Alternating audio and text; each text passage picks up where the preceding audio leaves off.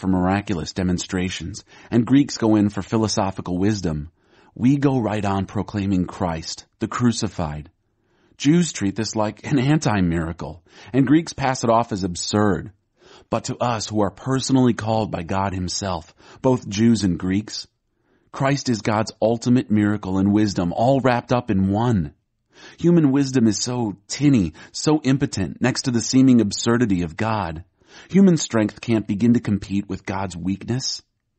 Take a good look, friends, in the latest philosophy. I was unsure of how to go about this and felt totally inadequate. We, of course, have plenty of wisdom to pass on to you once you get your feet on firm spiritual ground. But it's not popular wisdom, the fashionable wisdom of high-priced experts that will be out of date in a year or so. God's wisdom is something mysterious that goes deep into the interior of his purposes. You don't find it lying around on the surface. It's not the latest message, but more like the oldest. What God determined as the way to bring out his best in us, long before we ever arrived on the scene. The experts of our day haven't a clue about what this eternal plan is. If they had, they wouldn't have killed the master of the God-designed life on a cross. That's why we have this scripture text. No one's ever seen or heard anything like this, never so much as imagined anything quite like it, what God has arranged for those who love him. But you've seen and heard it because God, by his Spirit, has brought it all out into the open before you. Use this freedom as my counsel is this: live freely, animated and motivated by God's Spirit. Then you won't feed the compulsions of selfishness. For there is a root of sinful self-interest in us that is at odds with a free spirit, just as the free spirit is incompatible with selfishness. These two ways of life are antithetical, so that you cannot live at times one way and at times another way according to how you feel on any given day. Why don't you choose to be led by the Spirit and so escape the erratic compulsions of a law-dominated existence? To the priest who makes atonement. These are the instructions for the peace offering which is presented to God. If you bring it to offer thanksgiving, then along with the thanksgiving offering, present unraised loaves of bread mixed with oil, unraised wafers spread with oil, and cakes of fine flour, well kneaded and mixed with oil. Along with the peace offering of thanksgiving, present loaves of yeast bread as an offering. Bring one of each kind as an offering, a contribution offering to God. It goes to the priest who throws the blood of the peace offering. Eat the meat from the peace offering of thanksgiving the same day it is offered. Don't leave any of it overnight. If the offering is a votive offering or a free will offering, it may be eaten the same day it is sacrificed, and whatever is left over on the next day may also be eaten. But any meat from the sacrifice that is left to the third day must be burned up. If any of the meat from the peace offering is eaten on the third day, the person who has brought it will not be accepted. It won't benefit him a bit. It has become defiled meat, and whoever eats it must take responsibility for his iniquity. Don't eat meat that has touched anything ritually unclean. Burn it up. Any other meat can be eaten by those who are ritually clean. But if you're not ritually clean and eat meat from the peace offering for God, you will be excluded from the congregation. And if you touch anything ritually unclean, whether human or animal uncleanness or an obscene object, and go ahead and eat from a peace offering for God, you'll be excluded from the congregation. God wave offering. Developing patience. Chapter 5. By entering through faith into what God has always wanted to do for us, set us right with him, make us fit for him, we have it all together with God because of our Master Jesus. And that's not all. We throw open our doors to God and discover at the same moment that he has already thrown open his door to us. We find ourselves standing where we always hoped we might stand, out in the wide open spaces of God's grace and glory, standing tall and shouting our praise. Someone loves me? I'm telling you these things while I'm still living with you. The friend, the Holy Spirit whom the Father will send at my request, will make everything plain to you. He will remind you of all the things I have told you. I'm leaving you well and whole. That's my parting gift to you. Peace. I don't leave you the way you're used to being left, feeling abandoned, bereft. So don't be upset. Don't be distraught. You've heard me tell the farmer. Chapter 3. The Peace Offering. If your offering is a peace offering and you present an animal from the herd, either male or female, it must be an animal without any defect. Lay your hand on the head of your offering and slaughter it at the entrance of the tent of meeting. Aaron's sons, the priests, will throw the blood on all sides of the altar. As a fire gift to God from the peace offering, present all the fat that covers or is connected to the entrails, the 2 kidneys and the fat around them at the loins, and the lobe of the liver that is removed along with the kidneys. Aaron and his sons will burn it on the altar along with the whole burnt offering that is on the wood prepared for the fire. A fire gift, a pleasing fragrance to God. If your peace offering to God comes from the flock, destruction. While Jews clamor for miraculous demonstrations and Greeks go in for philosophical wisdom, we go right on proclaiming Christ, the crucified. Jews treat this like an anti-miracle, and Greeks pass it off as absurd. But to us who are personally called by God himself, both Jews and Greeks, Christ is God's ultimate miracle and wisdom, all wrapped up in one. Human wisdom is so tinny, so impotent next to the seeming absurdity of God. Human strength can't begin to compete with God. What means all these pioneers who blazed the way, all these veterans cheering us on. It means we'd better get on with it. Strip down, start running, and never quit. No extra spiritual fat, no parasitic sins. Keep your eyes on Jesus, who both began and finished this race we're in. Study how he did it, because he never lost sight of where he was headed, that exhilarating finish in and with God. He could put up with anything along the way, cross, shame, whatever. And now he's there, in the place of honor, right alongside God. When you find yourselves flagging in your faith, go over that story again, item by item, that long litany of hostility he plowed through. That will shoot adrenaline into your souls. In this all-out match against us, nothing. Whenever, though, they turn to face God as Moses did, God removes the veil and there they are, face to face. They suddenly recognize that God is a living, personal presence, not a piece of chiseled stone. And when God is personally present, a living spirit, that old, constricting legislation is recognized as obsolete. We're free of it, all of us. Nothing between us and God, our faces shining with the brightness of his face. And so we are transfigured much like the Messiah, our lives gradually becoming brighter and more beautiful as God enters our lives and we become like him. Your offering is a peace offering, and you present an animal from the herd, either male or female. It must be an animal without any defect. Lay your hand on the head of your offering and slaughter it at the entrance of the tent of meeting. Aaron's sons, the priests, will throw the blood on all sides of the altar. As a fire gift to God from the peace offering, present all the fat that covers or is connected to the entrails, the 2 kidneys and the fat around them at the loins, and the lobe of the liver that is removed along with the kidneys. Aaron and his sons will burn it on the altar along with the whole burnt offering that is on the wood prepared for the fire. A fire gift, a pleasing fragrance to God. God comes from the flock. If the offering is a goat, bring it into the presence of God, lay your hand on its head, and slaughter it in front of the tent of meeting. Aaron's sons will throw the blood on all sides of the altar. As a fire gift to God, present the fat that covers and is connected to the entrails, the 2 kidneys, and the fat which is around them on the loins, and the lobe of the liver which is removed along with the kidneys. The priest will burn them on the altar, a meal, a fire gift, a pleasing fragrance. All the fat belongs to God. This is the fixed rule down through the generations. Wherever you happen to live, don't eat the fat. Don't eat the blood. None of it. Because we know how trouble. Christ arrives right on time to make this happen. He didn't and doesn't wait for us to get ready. He presented himself for this sacrificial death when we were far too weak and rebellious to do anything to get ourselves ready. And even if we hadn't been so weak, we wouldn't have known what to do anyway. We can understand someone dying for a person worth dying for, and we can understand how someone good and noble could inspire us to selfless sacrifice. But God put his love on the line for us by offering his Son in sacrificial death while we were of no use whatever to him.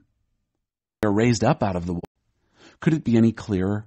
Our old way of life was nailed to the cross with Christ, a decisive end to that sin-miserable life. No longer at sin's every beck and call. What we believe is this: if we get included in Christ's sin-conquering death, we also get included in his life-saving resurrection. We know that when Jesus was raised from the dead, it was a signal of the end of death as the end. Never again will death have the last word. When Jesus died, he took sin down with him. But alive, he brings God down to us. From now on, think of it this way. Sin speaks a dead language that means nothing to you. God speaks your mother tongue, and you hang on every word. You are dead to sin and alive to God. That's what Jesus did. He and us. To love, to be loved. God is love. When we take up permanent residence in a life of love, we live in God and God lives in us. This way, love has the run of the house, becomes at home and mature in us, so that we're free of worry on Judgment Day. Our standing in the world is identical with Christ's. There's no room in love for fear. Well-formed love banishes fear, since fear is crippling. A fearful life, fear of death, fear of judgment, is one not yet fully formed in love. We have nothing. Whenever, though, they turn to face God as Moses did, God removes the veil, and there they are, face to face. They suddenly recognize that God is a living, personal presence, not a piece of chiseled stone. And when God is personally present, a living spirit, that old, constricting legislation is recognized as obsolete. We're free of it, all of us. Nothing between us and God. Our faces shining with the brightness of his face. And so we are transfigured much like the Messiah, our lives gradually becoming brighter and more beautiful as God enters our lives and we become like him. We're speaking developing patience. Chapter 5. By entering through faith into what God has always wanted to do for us, set us right with him, make us fit for him, we have it all together with God because of our Master Jesus. And that's not all. We throw open our doors to God and discover at the same moment that he has already thrown open his door to us. We find ourselves standing where we always hoped we might stand, out in the wide open spaces of God's grace and glory, standing tall and shouting our praise. There's more to come. We continue to shout our praise even when God had opened the door. In the Messiah, in Christ, God leads us from place to place in one perpetual victory parade. Through us, he brings knowledge of Christ. Everywhere we go, people breathe in the exquisite fragrance. Because of Christ, we give off a sweet scent rising to God, which is recognized by those on the way of salvation, an aroma redolent with life. But those on the way to destruction treat us more like the stench from a rotting corpse. This is a terrific responsibility. Is anyone competent to take this? Speak to the people of Israel. Tell them, don't eat any fat of cattle or sheep or goats. The fat of an animal found dead or torn by wild animals can be put to some other purpose, but you may not eat it. If you eat fat from an animal from which a gift has been presented to God, you'll be excluded from the congregation. And don't eat blood, whether of birds or animals, no matter where you end up living. If you eat blood, you'll be excluded from the congregation. It is love. We, though, are going to love. Love and be loved. First we were loved, now we love. He loved us first. Not Jesus did the act. To get there, he had to pass through Samaria. He came into Sychar, a Samaritan village that bordered the field Jacob had given his son Joseph. Jacob's well was still there. Jesus, worn out by the trip, sat down at the well. It was noon. A woman, a water pot. It's harvest time. In the meantime, the disciples pressed him. Rabbi, eat. Aren't you going to eat? He told them, I have food to eat you know nothing about. The disciples were puzzled. Jesus said, the food that keeps me going is that I do the will of the one who sent me, finishing the work he started. As you look around right now, wouldn't you say that in about 4 months it will be time to harvest? Well, I'm telling you to open your eyes and take a good look at what's right in front of you. These Samaritan fields are ripe. It's harvest time.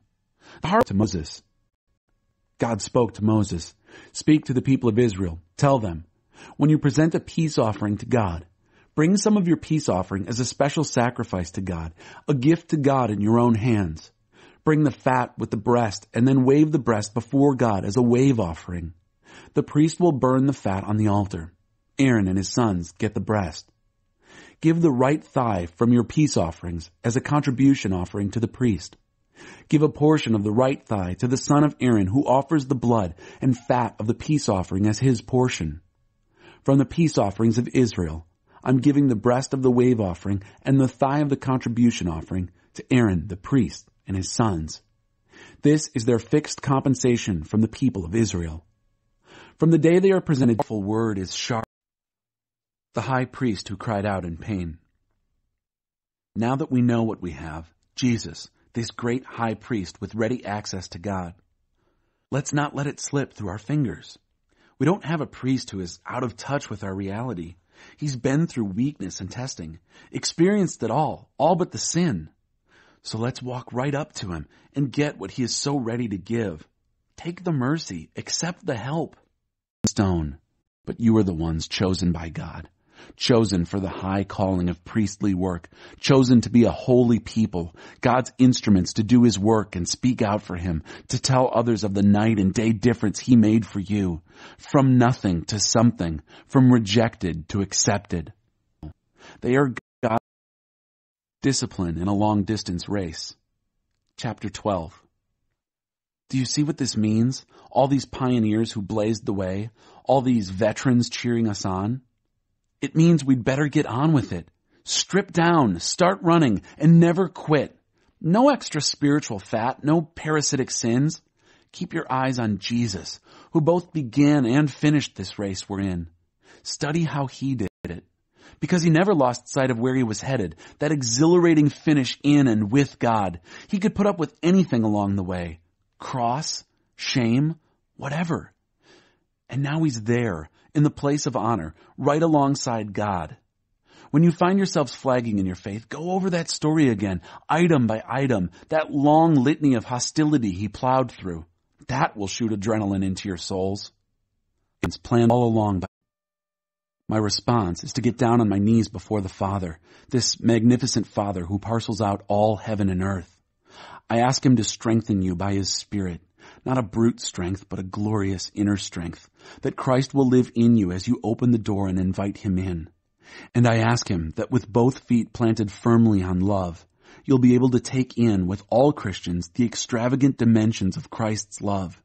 Reach out and experience the breadth, test its length, plumb the depths, rise to the heights, live full lives. Among you today as well. Be assured that from the first day we heard of you, we haven't stopped praying for you, asking God to give you wise minds and spirits attuned to his will, and so acquire a thorough understanding of the ways in which God works. We pray that you'll live well for the Master, making him proud of you as you work hard in his orchard. As you learn more and more how God works, you will learn how to do your work. We pray that you'll have the strength to stick it out over the long haul, not the grim strength of gritting your teeth, but the glory strength God gives. It is strength that endures the unendurable and spills over into joy, thanking the Father who makes us strong enough to take part in everything bright and beautiful that he has for us. God rescued Israel. Tell them. God spoke to Moses. Speak to the people of Israel. Tell them. When you present a peace offering to God, bring some of your peace offering as a special sacrifice to God, a gift to God in your own hands. Bring the fat with the breast and then wave the breast before God as a wave offering. The priest will burn the fat on the altar. Aaron and his sons get the breast. Give the right thigh from your peace offerings as a contribution offering to the priest. Give a portion of the right thigh to the son of Aaron who offers the blood and fat of the peace offering as his portion. From the peace offerings of Israel, I'm giving the breast of the wave offering and the thigh of the contribution offering to Aaron the priest and his sons. This is their fixed compensation from the people of Israel. From the day they are presented to serve as already turned traitors. The bread and the cup. During the meal, Jesus took and blessed the bread, broke it, and gave it to his disciples. Take, eat, this is my body. Taking the cup and thanking God, he gave it to them. Drink this, all of you. This is my blood, God's new covenant poured out for many people for the forgiveness of sins. I'll not be drinking wine from this cup again until that new day when I'll drink with you in the kingdom of my Father. As a votive offering, God spoke to Moses. Speak to the people of Israel. Tell them, Don't eat any fat of cattle or sheep or goats. The fat of an animal found dead or torn by wild animals can be put to some other purpose, but you may not eat it. If you eat fat from an animal from which a gift has been presented to God, you'll be excluded from the congregation. And don't eat blood, whether of birds or animals, no matter where you end up living. If you eat blood, you'll be excluded from the congregation. Drink wine or strong. Moses spoke to Aaron and his surviving sons, Eleazar and Ithamar. Take the leftovers of the grain offering from the fire gifts for God, and eat beside the altar that which has been prepared without yeast, for it is most holy. Eat it in the holy place, because it is your portion and the portion of your sons from the fire gifts for God. This is what God commanded me. Also, you and your sons and daughters are to eat the breast of the wave offering and the thigh of the contribution offering in a clean place. They are provided as your portion and the portion of your children from the peace offerings presented by the people of Israel. Bring the thigh of the contribution offering and the breast of the wave offering and the fat pieces of the fire gifts and lift them up as a wave offering. This will be the regular share for you and your children as ordered by God. From the day they are presented to serve as priests to God, Aaron and his sons can expect to receive these allotments from the gifts of God. This is what God commanded the people of Israel to give the priests from the day of their anointing. This is the fixed rule down through the generations. Got his chance. Supper for 5,000. When Jesus got the news, he slipped away by boat to an out-of-the-way place by himself. But unsuccessfully, someone saw him and the word got around. Soon, a lot of people from the nearby villages walked around the lake to where he was. When he saw them coming, he was overcome with pity and healed their sick.